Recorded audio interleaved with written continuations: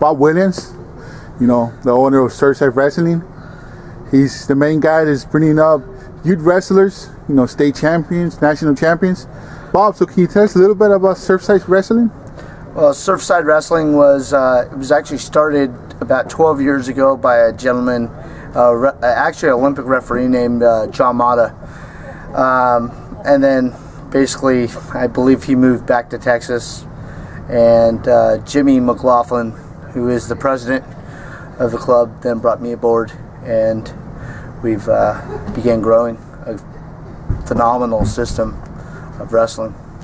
Let me ask you a question. What's your philosophy when it comes down to wrestling? Well, just to keep the kids motivated and tough, I like to keep a busy room. I also like to keep a room that is filled with great resources for wrestling. You know, I'm not the best technician, but I bring in basically like my brother Joe Williams, Tank Knowles, and we're very fortunate to have Olympian Joe Gonzalez.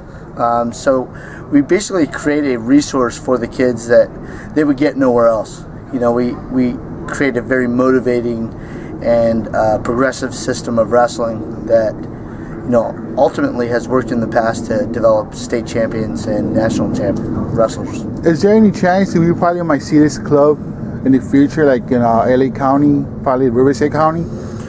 You know what? As far as growing it, we'll probably stay on the side of the surf.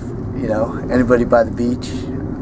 Maybe Orange County, maybe, right? Maybe my boy Ryan Halsey up by I believe he's in Paso Robles.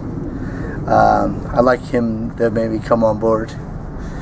That'd be fun because they're right off the coast there. So I was going to ask you also. I noticed you took a lot of kids to the Southwest Kickoff Classic in Vegas.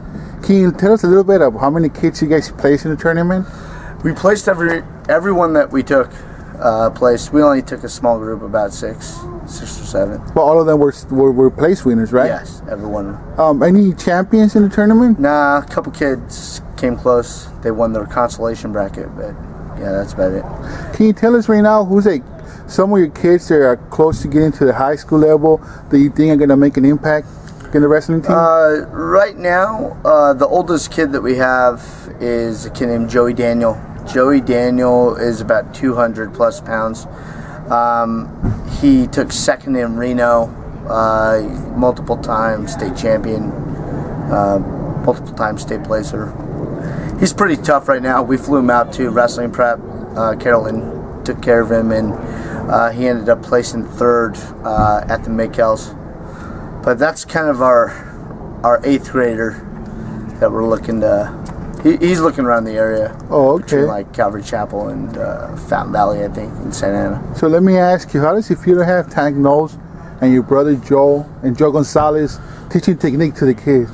Dude, I get to sit back, just put my hands behind my head and enjoy the weather. You know, it's like the most phenomenal group to work with. It's bar none the best group I've been in touch with or been a part of. Yo, Bob, thank you so much for doing this interview with us. Yeah. Really appreciate it. And thanks a lot for inviting us to come here and see your club. Thanks a lot. Man. Appreciate it.